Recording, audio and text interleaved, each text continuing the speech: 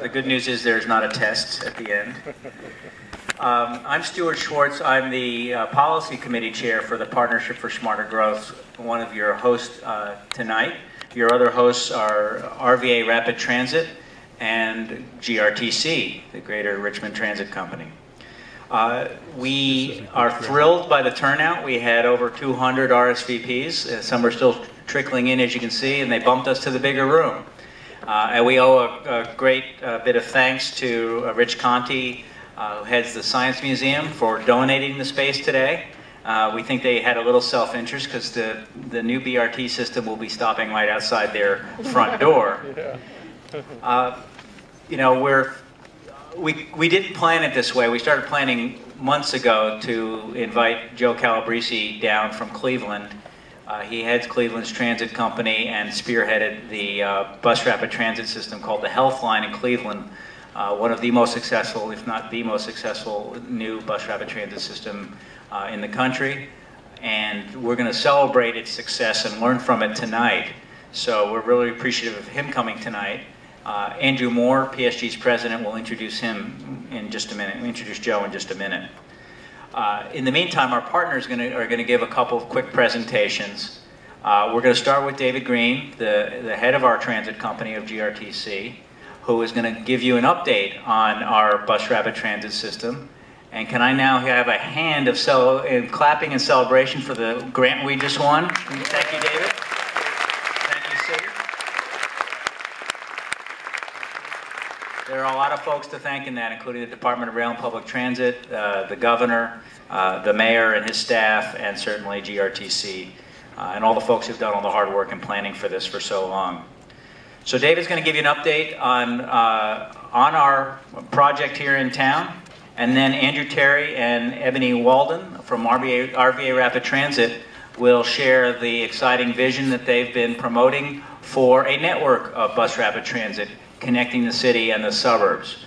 And we will be at the table throughout in terms of the work that we're all going to do to invest in transit, the Partnership for Smarter Growth, which as its name implies, supports the revitalization of our city and our inner suburbs, a great regional transit system connecting it all, walkable and bikeable neighborhoods.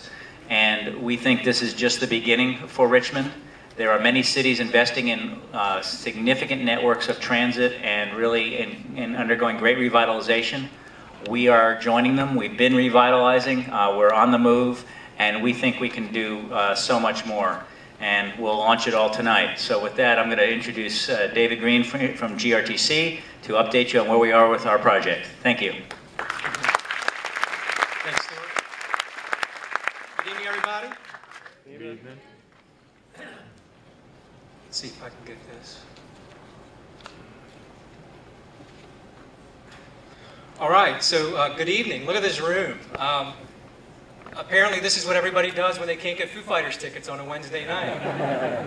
You do know they're not playing here, right? They're down the street at the National. Just checking, wanted to make sure everybody's actually here to see Joe. So welcome to the Dome. I want to thank Rich Conti and my friends from the Science Museum for hosting us here tonight. Obviously, we're here to talk about rapid transit for Richmond's future, but I can't think of a better place to do it than someplace that was so significant to Richmond's transportation past. And if you don't know what I'm talking about, I encourage you to come back and visit the museum to find out more about this amazing facility. So, GRTC and the Department of Rail and Public Transportation, which we refer to as DRPT, the City of Richmond, Henrico County, and a multitude of other agencies and organizations have been working together for the past 5 years on a Broad Street Rapid Transit project, something that's evolved into Bus Rapid Transit, or BRT. And before we have Joe speak to you tonight about the good things that they've done in Cleveland, we thought it'd be beneficial to give you an update on our project and tell you a little bit about where we are and where we're going.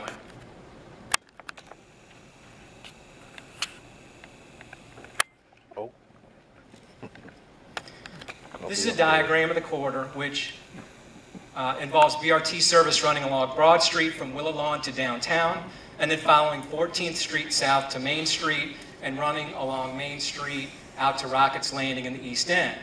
The BRT service will use dedicated lanes in various segments of the corridor and will stop at 14 stations.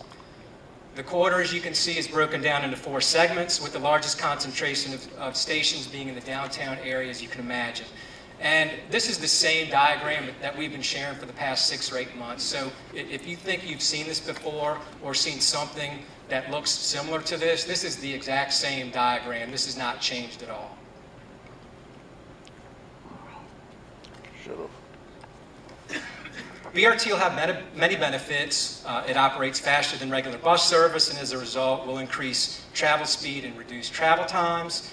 People who switch from driving their cars to riding BRT will save money. Improvements to station areas and the dedicated bus lanes will calm traffic and reduce traffic congestion, leading to reduction in accidents, so it's safer. And the design and construction process will support a bunch of jobs. But perhaps the greatest benefits are the opportunities for economic development, which you'll hear Joe talk about. Development which will increase property values and subsequently generate tax revenues to the localities. Ultimately, an entire BRT system will provide even greater benefits, but this is the first step for making for a more active and vibrant region. The bigger picture, BRT will help address Central Virginia's poverty problem by providing better access to jobs, education, and medical facilities. No, it doesn't. So the next question then Well, is... when developers come with us and they're riding on that Healthline, the first thing they say is, wow, ride on that. Thank you. The next question, aside from how that just popped up, the next question is when is all of this going to happen? And the answer is it starts with preliminary engineering and design. And for GRTC, that actually began back in May when we issued a request for proposals. We just received authorization yesterday at our board meeting to award a contract for those services, and we met with the design team yesterday afternoon to begin discussing that phase of the project, which should be completed within about a year, at which time we will then move into final design and construction with an anticipated opening date of 2018, if not sooner. The biggest challenge that we've been facing is basically how do we pay for all that? And I'm sure you've all heard the exciting announcement last week about the Tiger grant that GRTC was awarded for this project. And I know that I'm limited on time, but I want to take a minute just to talk about that because I don't want the significance of this grant award to be lost in the sauce. Tiger is an acronym which stands for Transportation Investment Generating Economic Recovery, and it's a very unique grant program administered directly by the U.S. Department of Transportation for road, rail, transit, and port projects. It goes well beyond transit. And it's a very different grant program than those that we typically receive funding from through the Federal Transit Administration. The Tiger program began after the recession. The first round of awards were made back in 2009 for the intent of generating economic recovery. And there is no guarantee that this program is going to continue into the future. So when the announcement came out last spring for the 6th round of Tiger applications, we were ecstatic. That's an understatement. We were absolutely thrilled to be in a position because our plan had just been finished. The study was completed. Our project was to the point and perfectly positioned to put into an application to submit for such a grant. It's a very competitive grant program, and to give you an idea of what I'm talking about, there were 797 applications submitted for Tiger grants, which is a 36% increase from the 585 that the Department of Transportation received a year ago. The total dollar value of the projects that were applied for was $9.5 billion, an amount 15 times greater than the $600 million that they had actually set aside for the program. 72 awards were made, which is a selection rate of just 9%. Of the 72 awards, 17 were for transit, the largest being for GRTC's project. Of the 21 projects that received funding in the South region, the largest was for our project here in Richmond. And of the 72, GRTC's award was one of the largest in the entire United States, being one of only 3 that came in at a level of roughly $25 million. And of those 3, ours was the only one that was fully funded to cover the full 50% of the project cost. So this is a huge accomplishment and something that all of us should be proud of. The application project for this Tiger grant was truly a collaborative effort between GRTC, Department of Rail and Public Transportation, Amy Inman and her staff, City of Richmond, Henrico County. It was an extension of how the entire plan has evolved and how the project will continue to develop. And if you talk about regional collaboration, this is a textbook example of what can happen when the jurisdictions and various agencies and organizations come together for a meaningful common cause. So it's an incredible win for GRTC and our region, and it gives us something all to celebrate.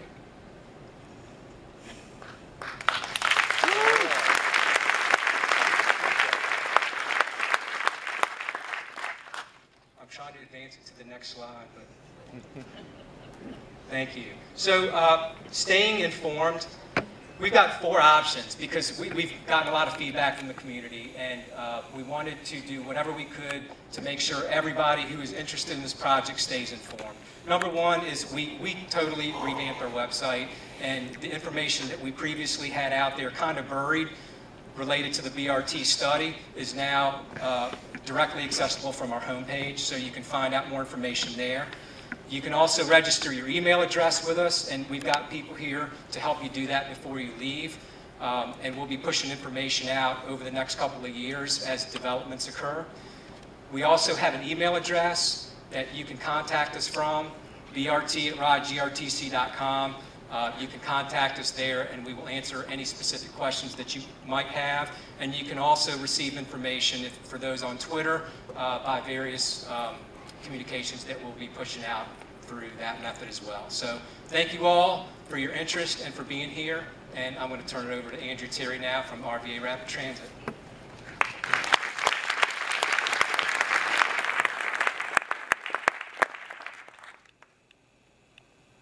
Good evening, everybody.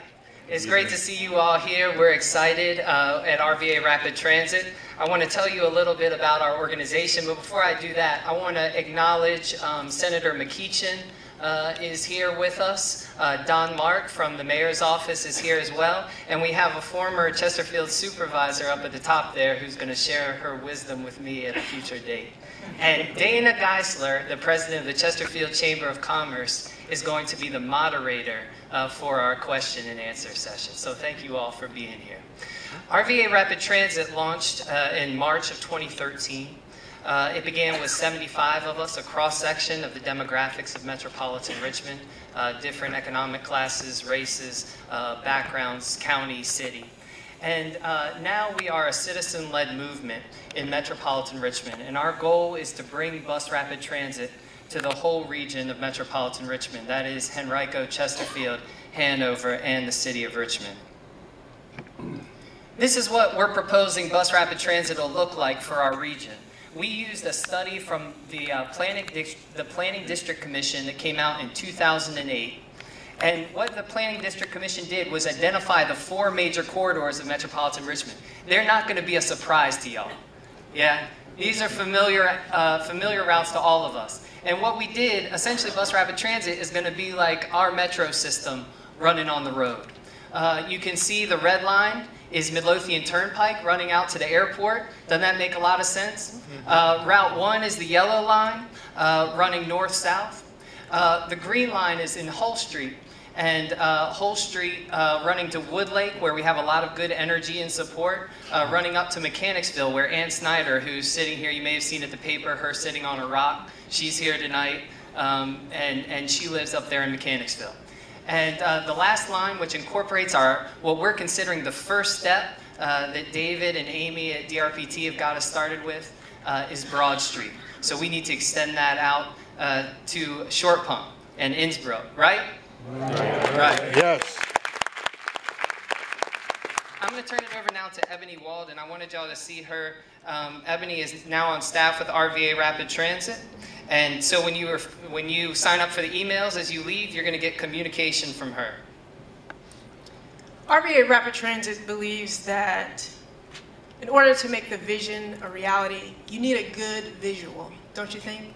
And so hopefully you will see this visual everywhere. It's the beginning of our slide. This is our visual that will hope and brand it into your mind and see what RVA Rapid Transit can look like for the first step. So this is what it would look like or could look like on Broad Street. And I just want to point out some of the features that you'll see here. So you'll see the enhanced shelter, which could have off-board fare collection, so it could be fast and efficient. So all you have to do once the bus arrives is get on the bus. And then another feature would obviously be the designated lane, which hopefully we'll have in some areas in our BRT system.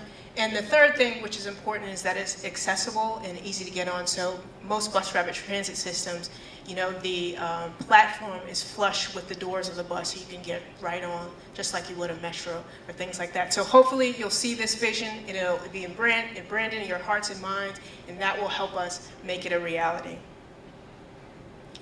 Now, I suppose that everybody came here because for some reason or another, you're very interested in making that vision for rapid transit a reality, both on Broad Street and sort of expand that. So in order to do that, we would love to stay in contact with you all. Andrew mentioned you can sign up for our newsletter out there at the table with the big RVA Rapid Transit sign, so you absolutely cannot miss it. So if you don't already get our newsletter, please sign up for that. You can obviously go to our website, rvarapidtransit.org.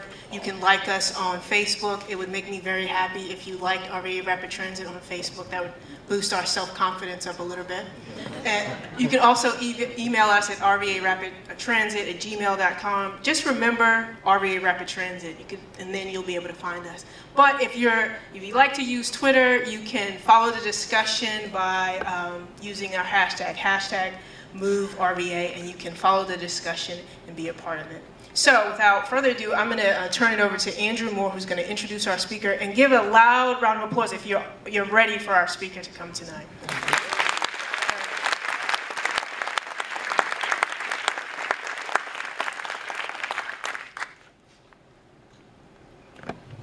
Well, thank you. It's great to see you. I am Andrew Moore, and the president of Partnership for Smarter Growth.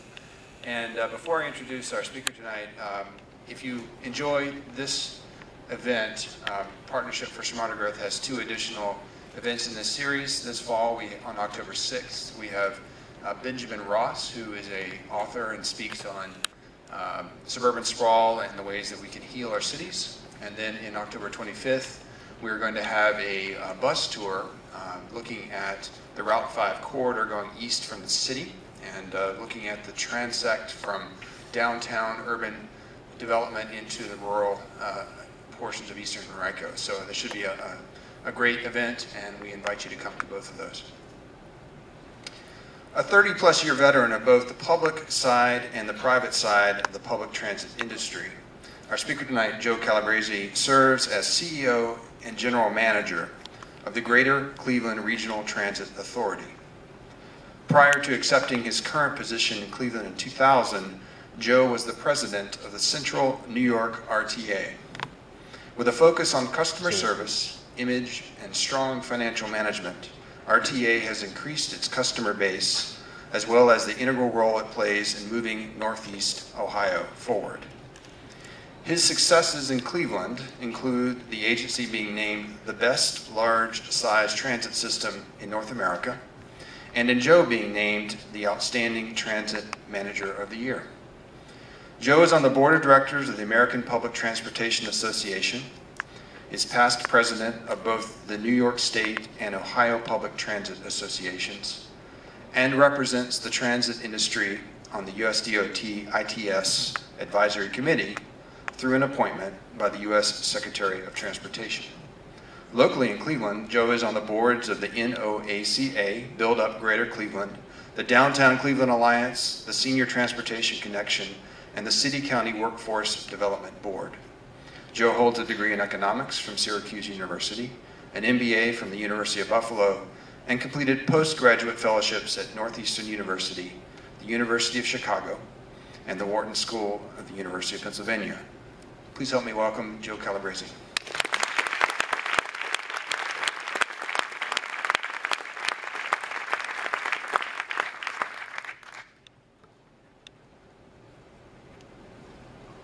Can you hear me? Great. This is technology that I've never had to use before, but it's really an outstanding facility here. It's my pleasure to be here. Again, I came from Cleveland to share our story with you. Maybe there's some parts of that story that could help as you progress, but as a good friend of mine, Peter Rogoff, the former FTA administrator, often said, if you've seen one transit system, you've seen one transit system. So you can't really take everything and make it applicable. But when people ask me why I do this, and I do this often, I do this, number one, because our industry is one that shares best practices. And number two, I never come in to do someplace where I don't learn something I can bring back to Cleveland and help out my organization as well. Technology move. Okay, that's us, that's me. I certainly want to congratulate, I think, Richmond. Great vision, great support. This session is phenomenal, and certainly I want to congratulate them on the Tiger Grant. When I looked last week and saw that I did not get mine, I was pleased to see that David did get his. My pleasure to be here. Ebony talked about visuals. I'm going to show a bunch of pictures, because I think that's the best way to describe what we did and how it's worked for us. A little context about who we are. Again, we're the public transportation system for our county, the county that surrounds Cleveland, Ohio, the biggest city. About 1.5 million people in that county. We serve about 200,000 customers a day on our system. About 1.6 million departures on an annual basis. So if we were an airport, it would be a pretty good-sized airport. We have about $350 million annual operating budget, about 2,400 employees throughout our system. Pretty comprehensive map. Again, we don't serve north because there's a big lake there. It looks like the ocean. We kind of serve east, west, and south of that. As you can see, like most cities, a lot of our service radiates into the city, the central business district.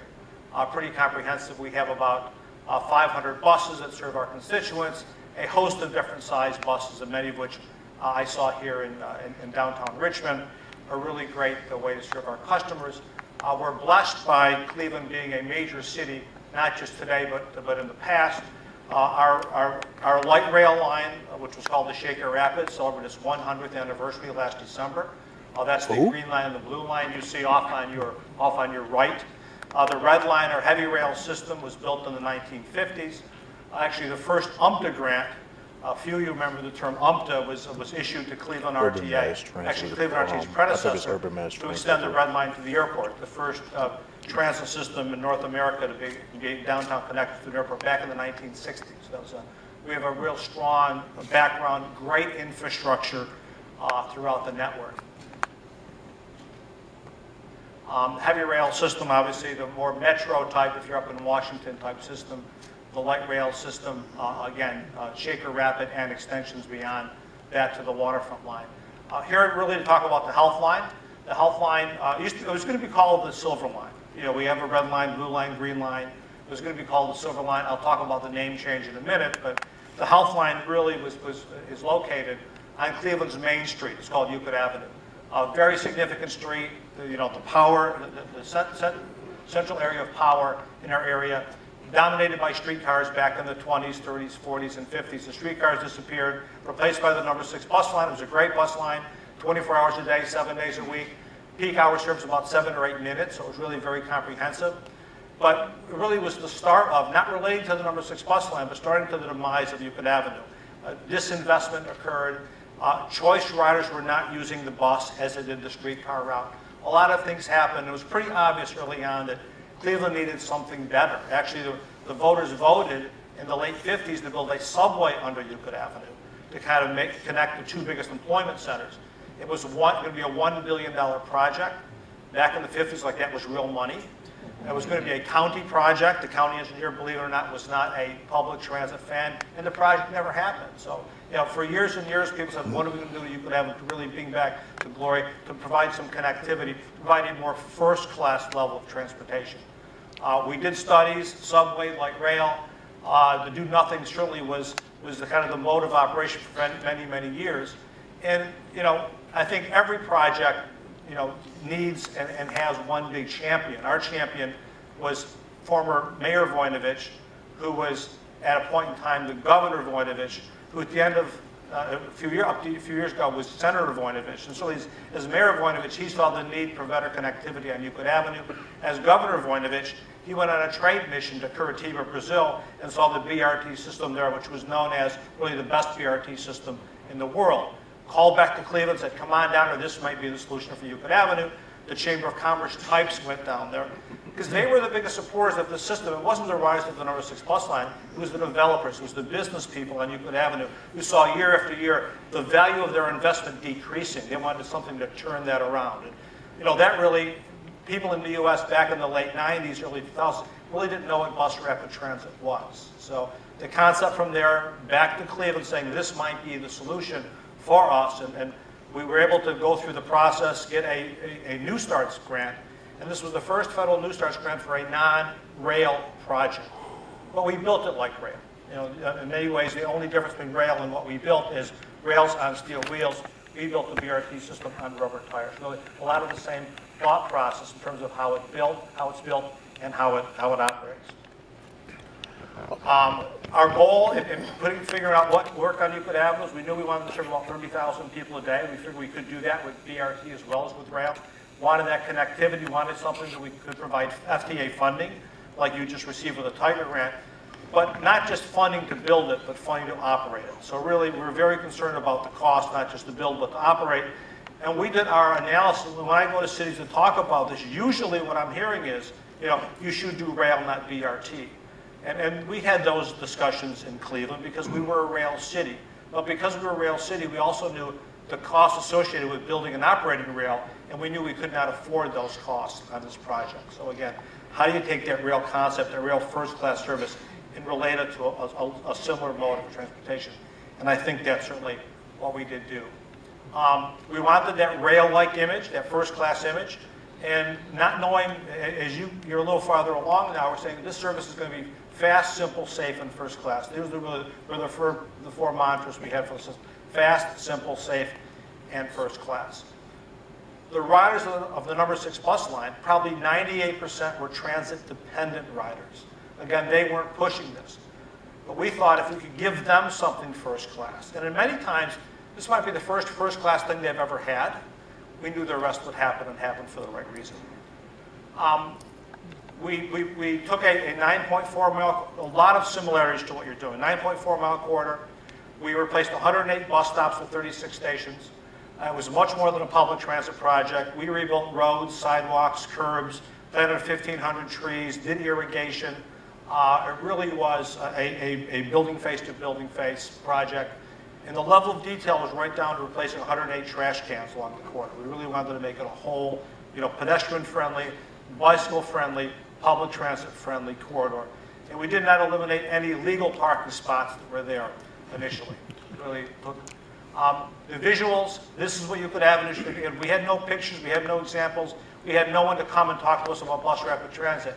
This is one of the pictures I used through the process. We talked about transforming this picture into this. Okay, that's the concept. You take this picture. Whoa, I can't go back, I'm sorry. Forget going back. But new curbs, new sidewalks, new road, exclusive lanes, new landscape medium, new trees. And you can see, thank you, whoever's up in the control room. You can see the transformation. These are some of the pictures, the visuals we used to try to explain to people what we were doing. We were very lucky, as you were last week, we got a full funding grant agreement. This is Secretary Mineta coming to Cleveland. We pulled every trick in the book. Before this process, I was 6'6" and had a full head of hair. It was an amazing process. Did everything right. It was very, very frustrating. And then we said, hey, there's a presidential election coming up in Cleveland is a key, Ohio's a key state. So this was 1 week before the 2004 presidential election. When Norm Mineta comes representing George Bush and gives us the full funding grant agreement, it was perfect, all because of the great application we put together, I'm sure. From a funding perspective, talked about the FFGA for a minute. I remember getting a call from then FDA Administrator Janet Doran saying, Joe, I've got good news and bad news. We're going to authorize you to go into final design. I said, Janet, that's great. She said, but instead of an 80-20 project, it's going to be a 50-50 project. And you've got a week to let me know if you're going to raise the rest of the money. Okay. And we did. We did. Basically, we were able to move some things around. Again, that one slide is the 80-20 hopeful. The other slide is the 50-50. But funding was provided by us in a small magnitude. The state provided some funding. Again, Governor Voinovich was the governor. The city, the MPO, really came in and filled in the gap between what we needed because of the change in the percentages, and we made it all work. Again, some visuals. One reason people come to Cleveland or are interested in our system is there are really three separate systems on one corridor. In the downtown portion of Cleveland, this is the concept. The stations are in the middle. Like a rail system, the vehicles pull up to the station on both sides. The station serves both inbound and outbound customers. The vehicles have 5 doors, 3 doors on the right, 2 doors on the left. Most buses don't have doors on the left, but rail cars do. Okay, so we can do that. So again, we can fit that in, a real rail-like feel to the corridor. Kind of a look from the side. Again, you can see some pocket parking, all new sidewalks, brick pavers, and you can see some of the amenities we added to this. In the Midtown corridor of the project, we did things a little differently. Again, median stations still in the middle of the road, exclusive lanes. But in this corridor, the buses actually pull up to the right side of the vehicles, and we use the more right side traditional port doors of the vehicle. And in this corridor, we're able to actually have other bus routes come on the corridor, use the infrastructure we built, and be able to board and alight on the more traditional right side of the corridor. We also, in a lot of similarities, we have 2 major employers on Euclid Avenue, both hospitals. We have 2 universities on Euclid Avenue, very important. And we're able to actually put some bike lanes in to connect the 2. We couldn't put bike lanes in the entire length of the 9.4 miles, but most of it, and more importantly, connecting the 2 universities on Euclid Avenue. Again, really great support. They're very, very well utilized. In the far eastern end of the corridor, we lost our ability to have an exclusive lane, which was really too bad. We did it anyway, and it works anyway. So the vehicle, basically through a queue jump on the signalization system, moves to the curb lane and operates in the curb lane in mixed traffic for about a 1.5 mile area. That's an area where surely the vehicles are slower than where we have the exclusive lanes, but again, it still works. And because of the topography and the roadway structure, we simply could not have an exclusive lane in that area. Some of the rail characteristics, again, we want it to be quicker. I think quick is really important, as David mentioned. We have exclusive lanes. Actually, our lane is 35 miles per hour, where the general auto lane is 25 miles per hour.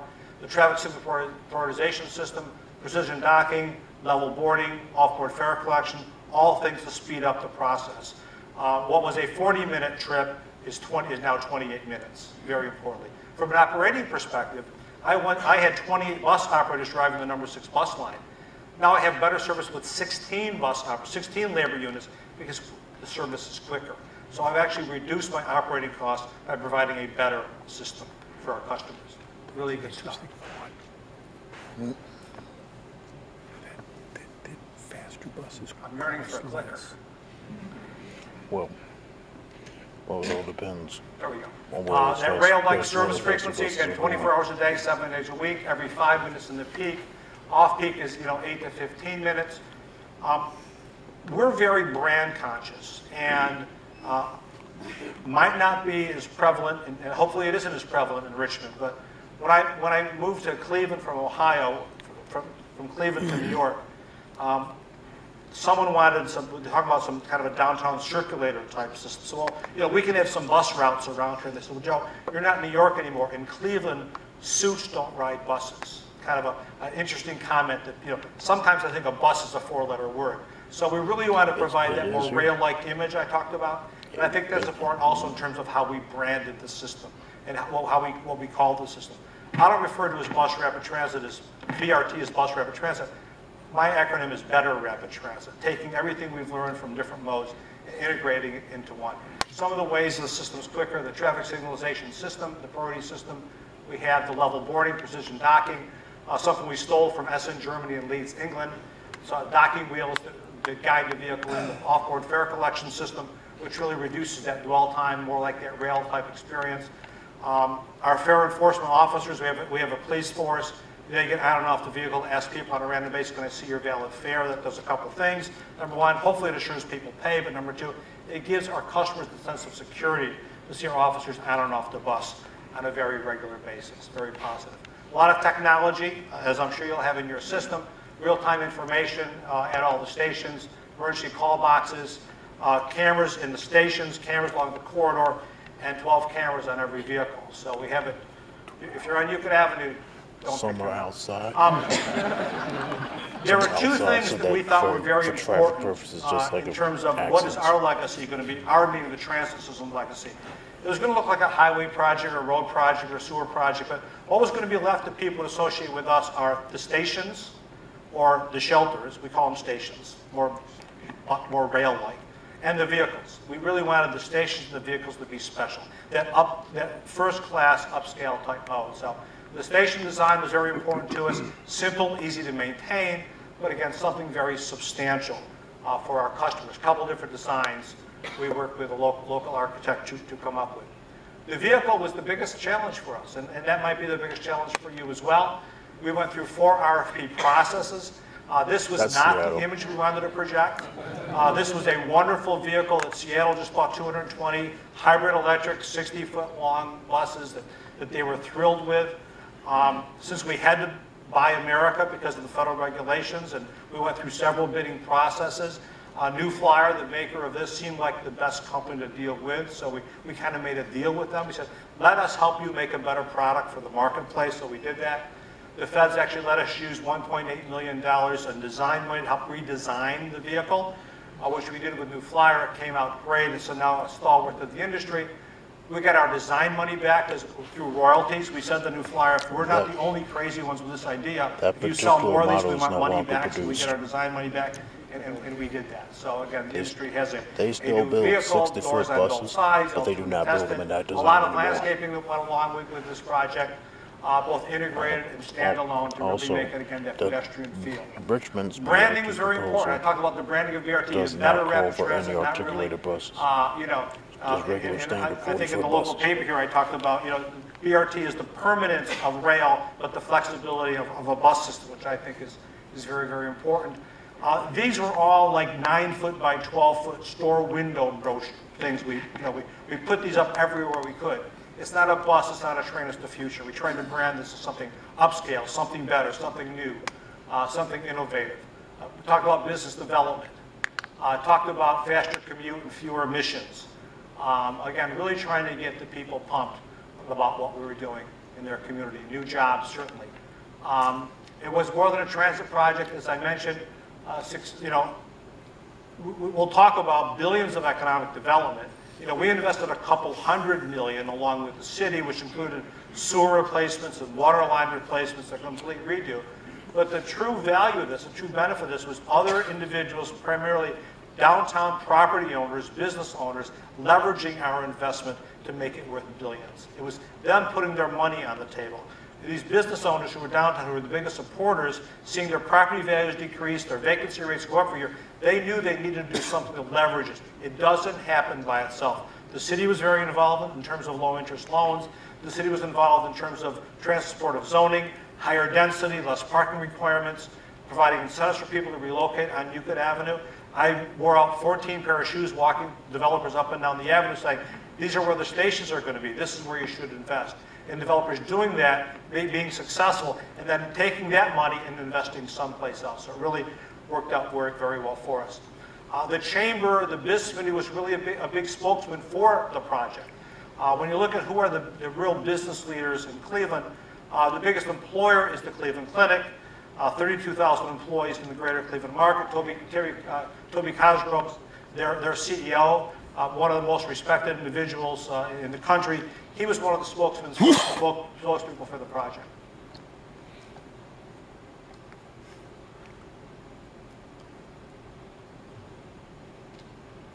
Dr. Toby Cosgrove, heart surgeon and CEO, the Cleveland Clinic.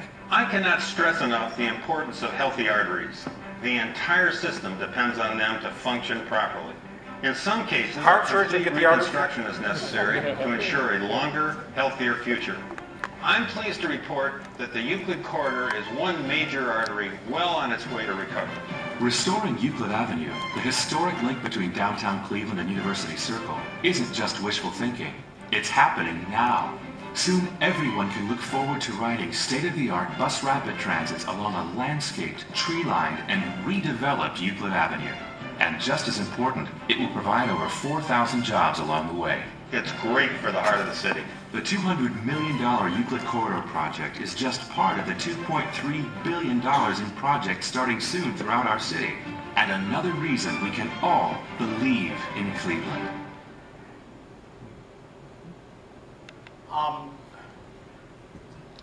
The question wasn't for us, and I think the developers, could we move people quicker and faster and more satisfied? The answer was yes. The question really was, would economic development follow? I think in the industry, people referred to transit-oriented development, TOD, associated with rail projects, but this was not a rail project. Would people actually make that investment? That really was the big key. And I think the answer certainly has been made, and the answer is yes. Our recent study done last year looked at our project as the best return on investment of any public transit project anywhere in the country, regardless of steel wheels or rubber tires. $114 invested for every dollar of the project investment. So very, very positive. The only higher gross investment was in Denver with their rail system, but that was on a $1.2 billion system, not a $200 million system. So again, for ROI, our system did do that. Very important to us, very important to the community. We would keep track of economic development because that was really part of the process. One of the reasons our project scored pretty well with the FDA was the economic development potential. I'm sure it's not like this. I mean, your reporters here are great. I've read a few great articles about me in the paper, so I know they're right on. But it wasn't always like that. In Cleveland, I had one of the reporters, one of the senior people, come to see me. He says, Joe, I've heard you give these speeches about $2.5 billion in economic development. Where are those numbers? We're doing our own study. I said, well, Steve, here's our numbers. This is what we're looking at. These are the projects we're using. He says, well, we're doing our study. We'll let you know what the results were. This was the Sunday paper 3 weeks after. Sometimes they have problems with reporters, not many. Sometimes with headline writers, not many times. But this was a great headline writer called The Rebirth. I couldn't have written a better headline. And Steve says, Joe, you were wrong. It's not $2.5 billion. It was $4.3 billion. And this is before we opened. So it was really great stuff. I think we really proved that, and we feel very good about that. You kind of heard a snippet of Tracy Nichols. Tracy's the economic development director for the city. One of the people, like myself, that promotes, if you're relocating in Cleveland, relocate to Euclid Avenue because of the BRT, because of the Healthline.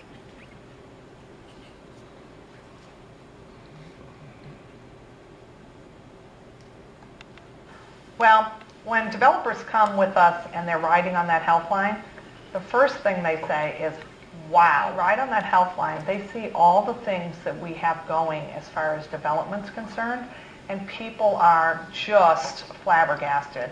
We have so many people wanting to come here and ask, how are we doing it? And I will tell you, the diamond in the tiara is the Healthline and all of the development along the Healthline. We really were most interested in the developers moving in to make investments, to bring in jobs, to bring in people, but also to have the people that were brought in, people that use the Healthline. I think that was very important. Dick Pace, a great developer in Cleveland, very successful. Again, I walked Dick and said, Dick, a station's going here. He bought that building, renovated it. He's now bought 3 other buildings up and down the avenue. Again, he invested because of the project, and the people who are occupying these buildings are using the system. 2 very different, but I think very important facts. Without the Healthline, we never would have made the investment into this area. Once the Healthline was under construction, we were completely committed that we knew that this was going to be a good investment, and it's been great. It's been great for a couple reasons. One is that the tenants use the Healthline. The second part is the reinvestment, that leap of faith by the city and RTA to invest in Euclid Avenue. It's made a huge difference.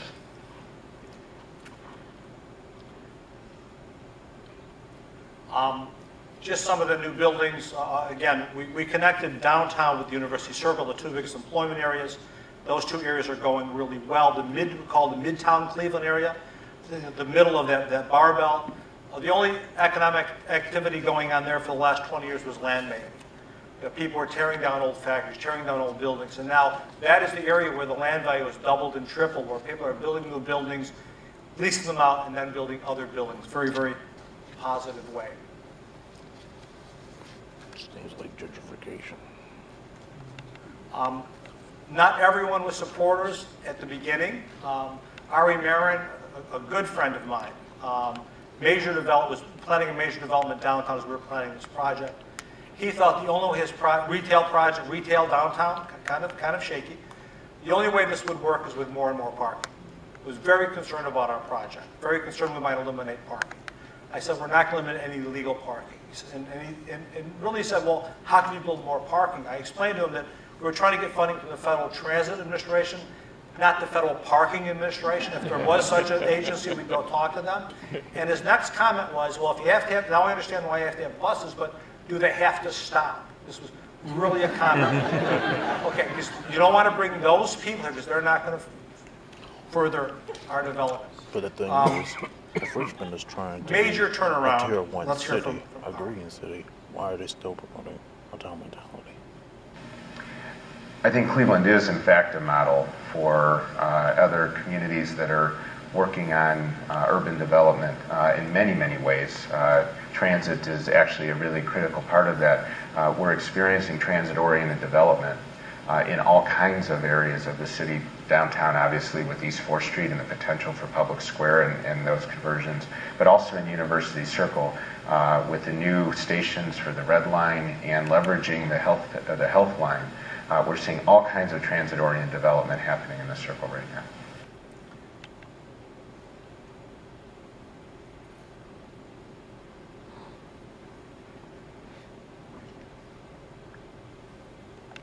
This is Ari's development on the development he was talking to us about, East 4th Street. That's Euclid Avenue at the end of the street.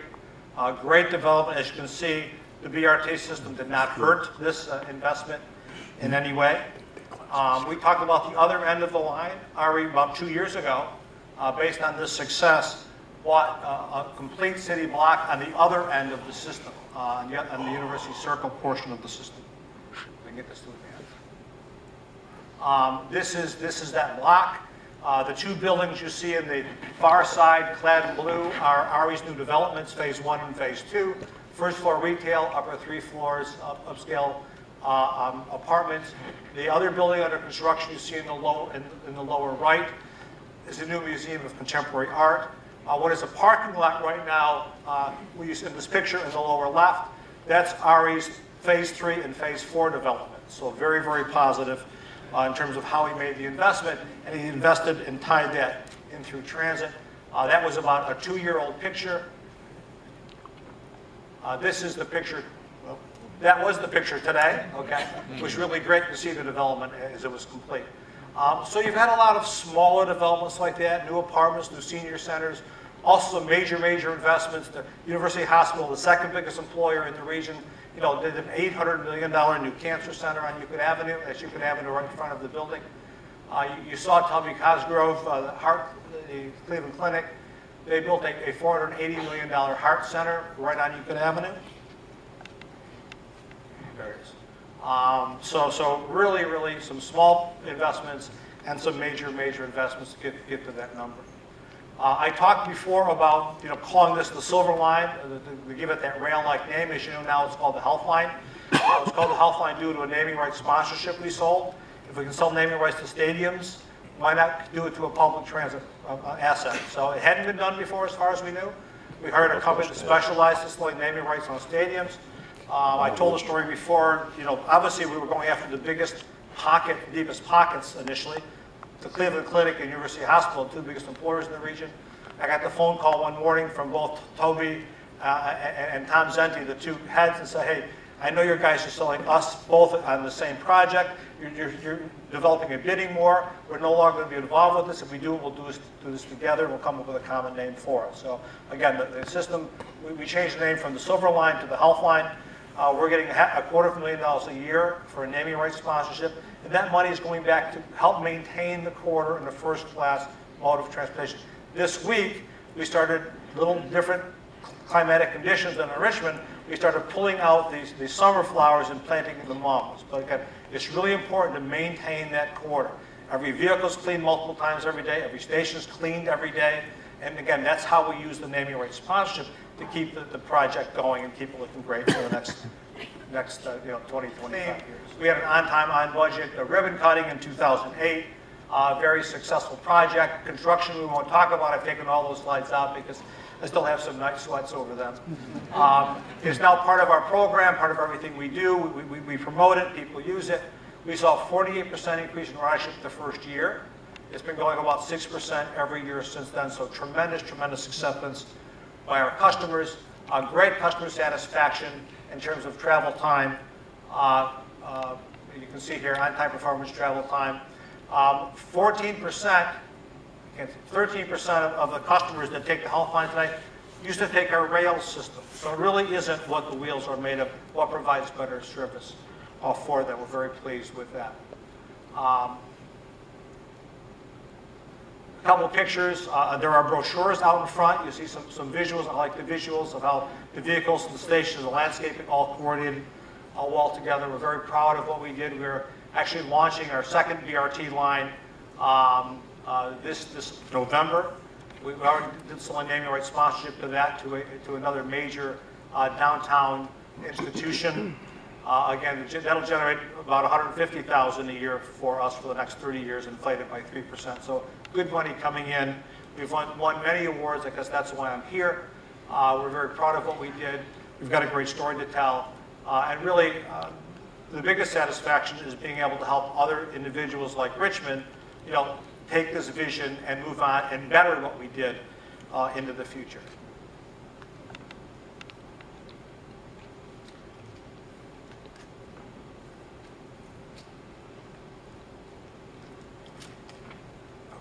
We're done. Sorry about that.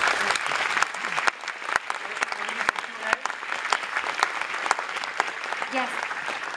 So I'm going to be moderating your questions, and what I'll ask you to do, since these stairs are a little daunting, is to come into the aisle, and I'll make my way up, and I'll hold the microphone for you. So, does anyone down here have a question? I'll start us off while you're thinking. Joe, aside from direct imperatives such as securing funding, regional cooperation, and perhaps presidential elections, what do you think is really the linchpin to success that we should rally behind to bring this to fruition? I think one of the things I'm very, very impressed with here is the diversity of support. And I think that is critical. There are going to be bumps in the road. So I think everyone needs to stay together to push in a common direction. You've come a long way. It's not over. It's never over in terms of building it, then operating it, which is kind of the fun piece to it. But I think you're certainly on the way to doing that. And certainly a big piece of that was getting this funding announced last week. I have to imagine that Ms. Jerome from the former Chesterfield Board of Supervisor, first female Chesterfield Board of Supervisor, would have a question. I'm concerned about air quality. It's always been a problem in the Richmond region. 95 is part of the problem. But how does this network of buses impact air quality? Well, I think one thing it does is, I think if you looked at that last slide, I talked about 14% of the individuals who take the Healthline today used to take a rail system. 18% of our customers on Healthline used to drive single occupancy vehicles. So it does a couple things. Number one, we have hybrid electric vehicles, so they are clean burning.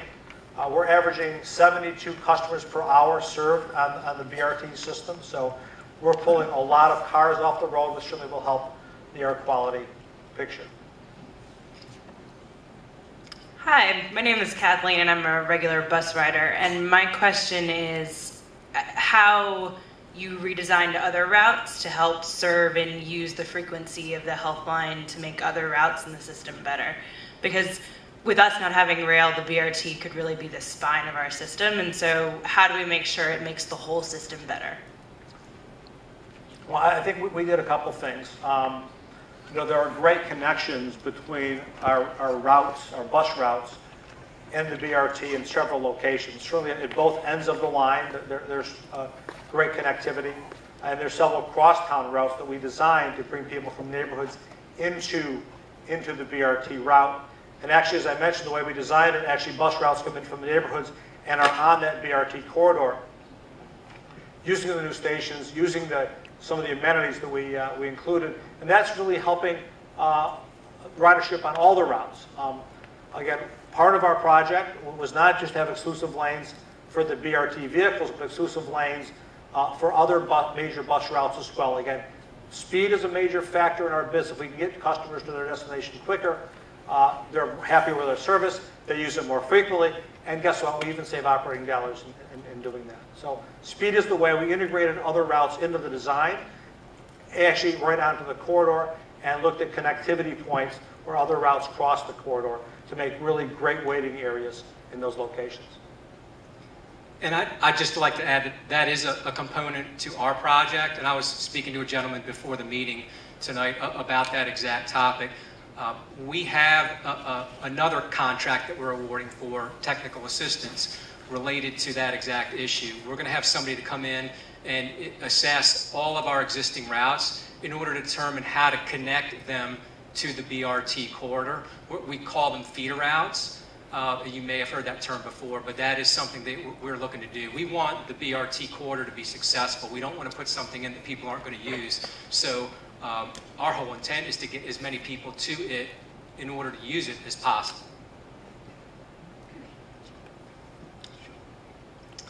Evening. Thank you for coming. I was asked to introduce myself. My name is Zeke Brody. I'm a city resident. I don't take the bus to work because the 19 stops out front, but it's an hour-long ride home, even though I only live 6 miles away, so choice rider. My question is about land use. One of the things you mentioned was that the city of Cleveland supported you in some kind of rezoning and parking requirements. I think that'll be important here in Richmond, and I was hoping you'd speak a little more about that.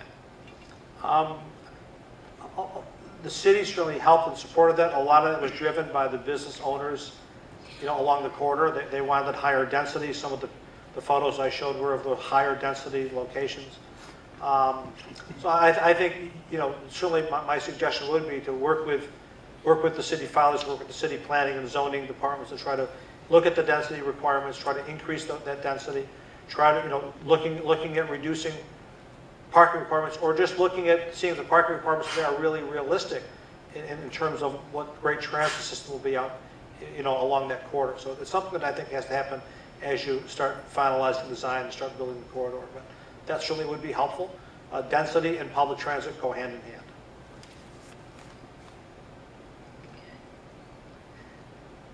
Good evening. My name is Stephanie Wimbush, and I noticed that in Cleveland, the transit stops are between the ongoing and coming traffic.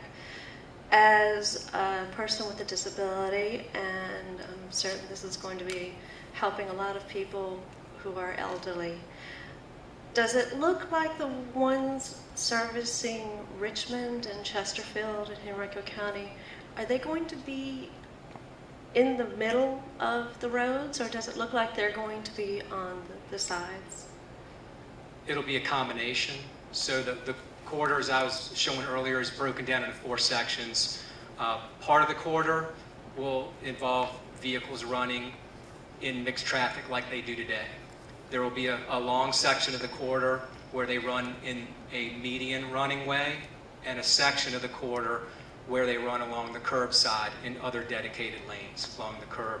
But that is going to be taken into account during the design process. So as the stations are designed, we're going to have to factor all of the ADA components into that in order to get people safely to the stations in order to board and alight the vehicles.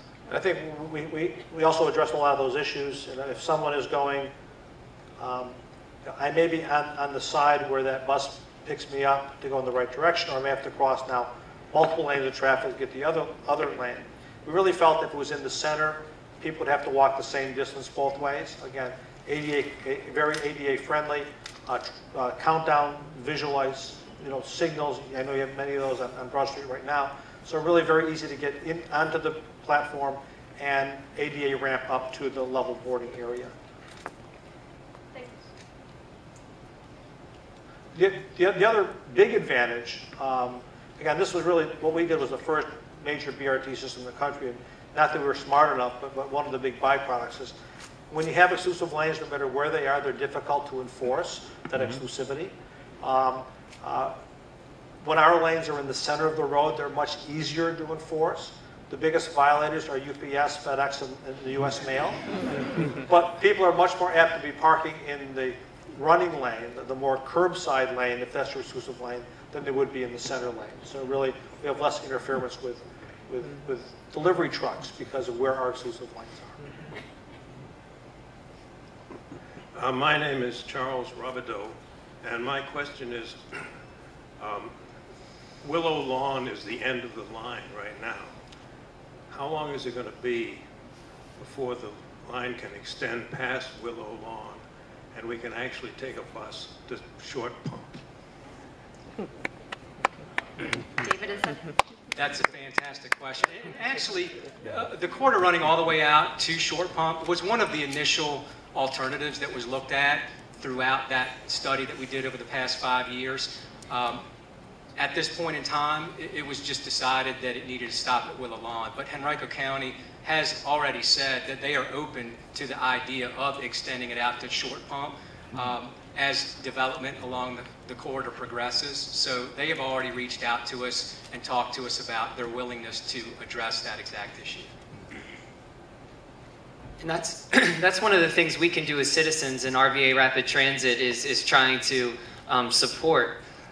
One of the things that people are always asking me, what can I do as a citizen to engage in this? One of the things that RVA Rapid Transit is going to be pushing for here moving forward is a full-scale vision proposal for metropolitan Richmond for public transportation.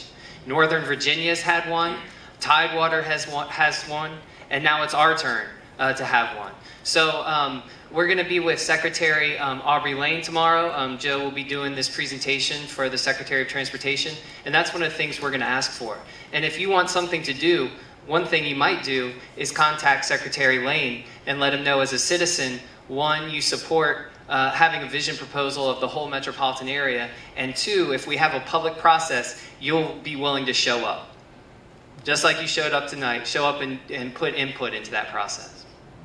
I think the key is to start with, your strongest corridor, the strongest section of that corridor, have to be wildly successful, and then the people need to say, we want more.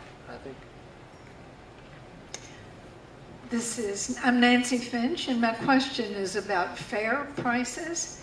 What did the system do to the cost for the riders, or did it do anything? Again, I think that's certainly a local decision. One of my goals in Cleveland was to simplify the fare. So our fare is the same no matter what you're riding. The bus, the light rail, the heavy rail, or BRT, the fares are all consistent. So people are not paying a premium to use this service, but the same is to ride everything else.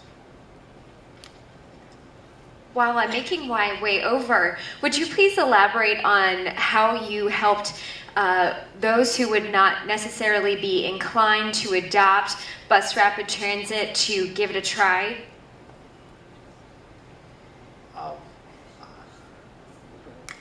I think we did a couple of things. Initially, the first 2 weeks we did a free fare for the first 2 weeks to introduce it to our customers, and really that's all it took. I think part of a lot of educational process. It took a lot more educational process for maybe the auto motorists on the corridor than the public transit customers to know what the exclusive lanes are, if there's signal prioritization on the traffic system, how that works. To alert the motorists, to be especially aware of pedestrians crossing to get to the other bus stop. But it was really pretty natural. We didn't have to do much arm twisting to get people to try the Healthline. I've been in Cleveland a number of times. It's a great system. My question is, can you talk a little bit about the role that the colleges and universities and the arts community have had in the development of the line and the way it's been utilized? Because there's some very strong similarities, I think, with here in Richmond.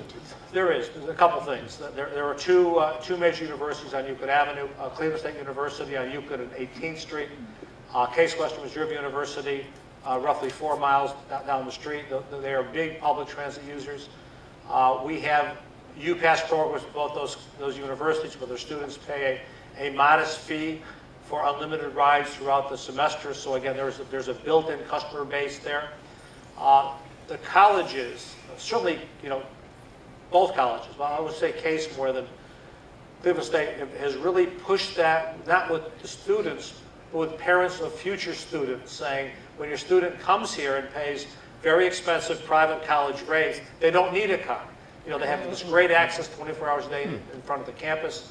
So I think they've really utilized this as a recruitment tool as well, which has been very positive. But very high ridership group from the two universities. The other thing University Circle is noted for is really that's the cultural center with the Art Museum, the Natural History Museum, Botanical Gardens, and several of the Contemporary Art Museum you saw in that photo. So they are really leveraging and marketing use of our systems to get to those establishments. So it's really a great relationship. Hello, my name is Ray. What is the cost to ride the system to the customer? Again, the fare is the same everywhere. Our basic fare is $2.25 for bus, rail, or BRT. We sell a $5 all-you-can-ride day pass. Hi, I'm Dawn McNamara, and I have a little bit of an engineering question. Trying to wrap my head around the traffic lights and the speed aspect. I gather you must be looking at traffic patterns and traffic lights.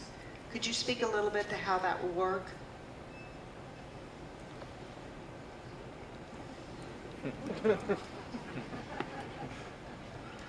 One of the features of a bus rapid transit system is signal prioritization, which basically means that there will be equipment on a vehicle whereby as a bus is approaching an intersection, it will cause the light to stay green longer. It won't turn a red light green, but if a light is green, it will cause it to stay green longer in order for the vehicle to proceed through the intersection without having to stop. My name is Marcia Dubois, and I'd like to build on a comment that someone over here made about ADA and access, and also the stops in the middle.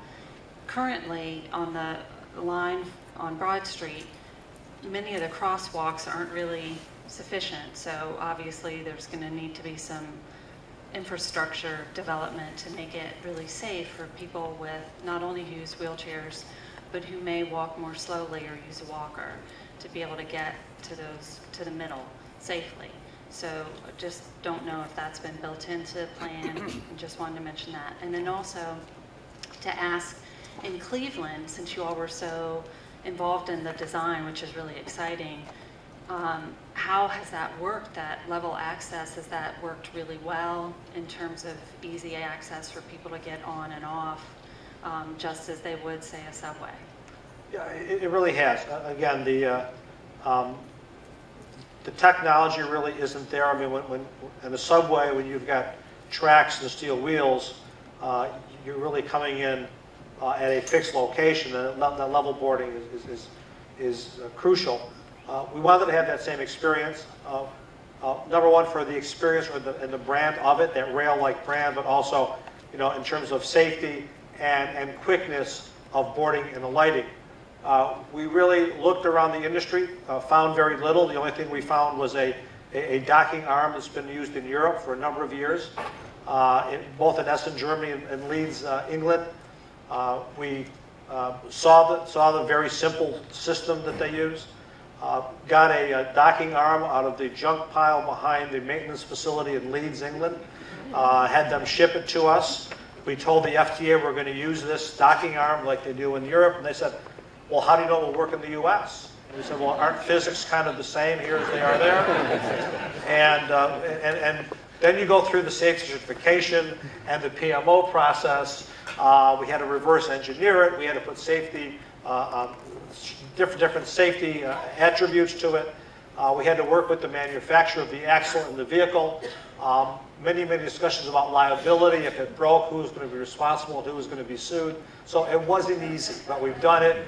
We've been doing it now. You know, we'll be in operation 6 years and another 2 months. We've had no incidents at all. When I asked the maintenance director in Leeds, England, what the maintenance on the docking arm was, he said, once a year we replaced the wheel. It cost about $7. I said, that's kind of what we need in Cleveland. We looked at this was my one and only scanning junket early on in the design of our system. We went there to look at some precision docking methods. There was a precision docking system in a magnetic system in London, which they turned off because it hit people. There was a system in Lorraine, in France, where there was white dots on the road, and the vehicle had a camera that followed the white dots, which was about $120,000 per vehicle. And the white dots wouldn't do well under snow, so we knew that probably wasn't going to work in Cleveland. So we're looking for something simple and cost-effective. And it works from the standpoint of an image, and it works from the standpoint of easy egress and egress, especially for individuals in wheelchairs. We have little, I took the slide out because I have enough slides, but we have a little bridge plate, about a 12-inch bridge plate that can, typically if a driver pulls in properly, it's about a 2.5 to 3-inch gap. We have a bridge plate that actually can cover that gap if someone has small wheels on their chair and requests it. Worked out real well for us. My name is Jim, and I noticed in your slides in Cleveland that there are new sidewalks, you know, lots of landscaping, and I'm wondering if that is going to be done here in Richmond.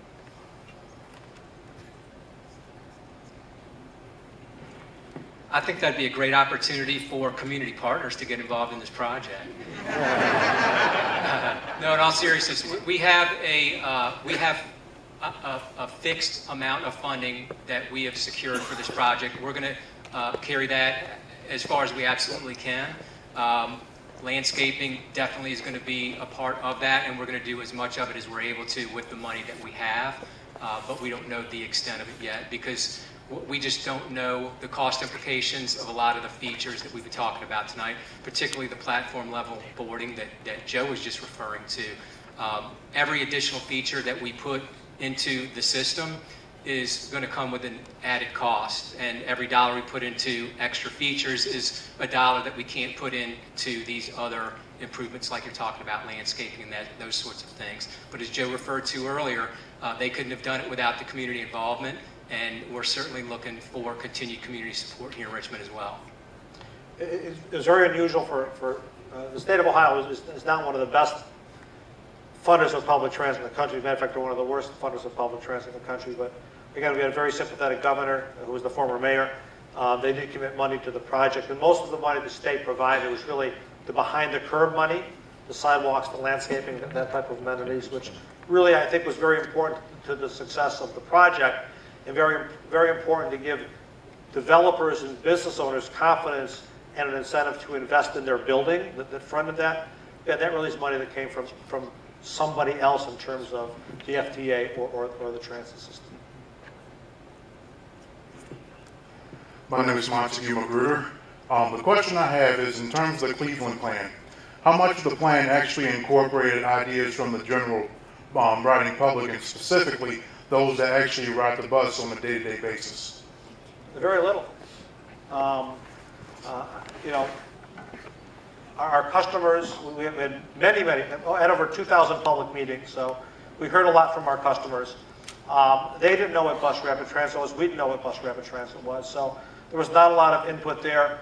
I think the biggest level of public input was the fact that, again, one of the ways you get from point A to point B quicker is reduce the number of stops. And we're very, very concerned about, we knew we had to reduce the number of stops, As I said in the video, we replaced 108 stops with 36 stations, and where those stations were was something very important to our existing riders. So that really was a real ongoing negotiations as to, we knew the major trip generators, pilot them, farther apart, but how far apart was too far apart. So that was, I think, one of the major emphasis. Since they already had 24-hour, 7-day-a-week service, I think that's something they wanted. That's something we certainly we're going to give them anyways. They want to be sure the fares didn't go up. And we assured them the fares would be no more on this than they were on the bus system that this was replacing. Last question. Hi, does the Cleveland system use any sort of like near-field NFC communication for payment, either through phone or card, like fare cards or passes? And with the Richmond system, is that something that we're looking at for that? What kind of payment? Sorry. Yeah, we have NFC, it's near-field communication. The new iPhones has it now. Our system went in 2008, which means it was being designed in 2003, which wasn't there. We have ticket vending machines at every station with smart card technology. And we just had a presentation the other day about the whole smartphone thing, which we'd like to integrate at some point. As far as Richmond, we are looking at better payment alternatives for our system, and actually we just issued a request for proposals today to replace all the fare boxes on our existing fleet of fixed route buses. We're going to get those in place, and part of that project is making sure that whatever this technology is that we put in integrates with the BRT system that we're planning as well. We are looking at the technology that you're talking about. Joe had mentioned daily passes. We're looking at that as well, weekly passes, monthly passes, those sorts of things. Somebody asked about the fare structure earlier. Our intent is to keep the fare exactly the same and have one fare regardless of whether you're riding BRT or a fixed route bus. And we want to eliminate transfer fees altogether as well as part of this overall fare technology improvement. That would be really, really, really good. All right. Thank you very much. Thank you very much to Joe for being with us.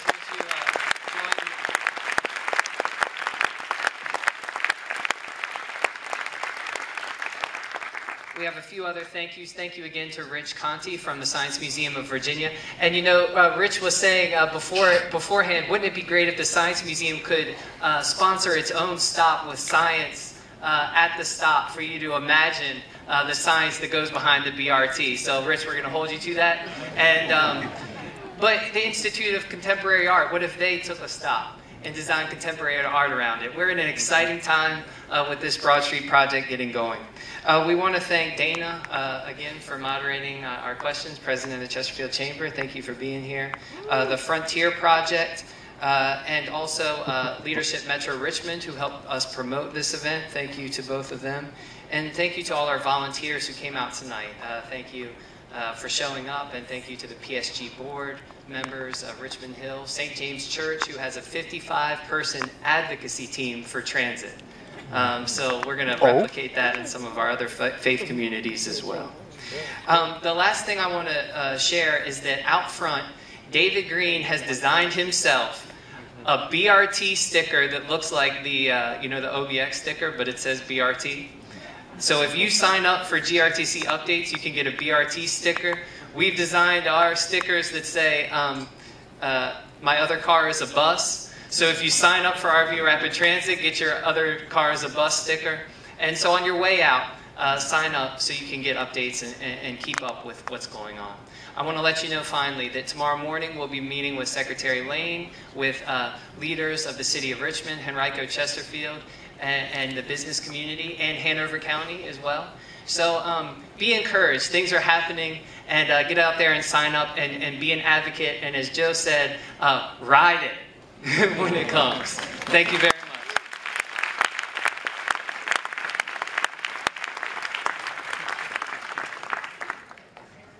Please exit up the stairs.